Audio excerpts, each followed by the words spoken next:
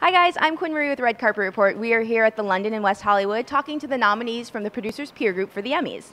You look great. Hi, I'm Quinn. How are you? Doing well, how are you? All right, we're just going to ask you a few questions. First off, congratulations on your nomination. Thank you. How does that feel to be on such an awesome show?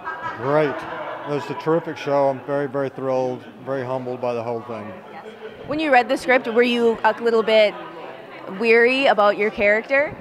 No, it was just so well written, and the character had such a dark sense of humor that I thought it was great. You know, the pilot episode was written so well that I never questioned it. More fun to play a villain or a hero? I think it depends on the villain and depends on the hero. You know, I mean, just to play the straight hero, maybe not as interesting, but also just to play your typical bad guy is not that fun either. But this one, with the twisted sense of humor, it makes it different. Yeah. Mm-hmm. That's cool. When you are nominated, do you prepare speeches? Never have. Wing it? I always wing it. Never have prepared one because I never expect to win. Oh. I'm always so shocked, you know, and I get up there and then I babble. Maybe I should do something about that, but I can't help it. I just wing it. You're a pro. You're fine.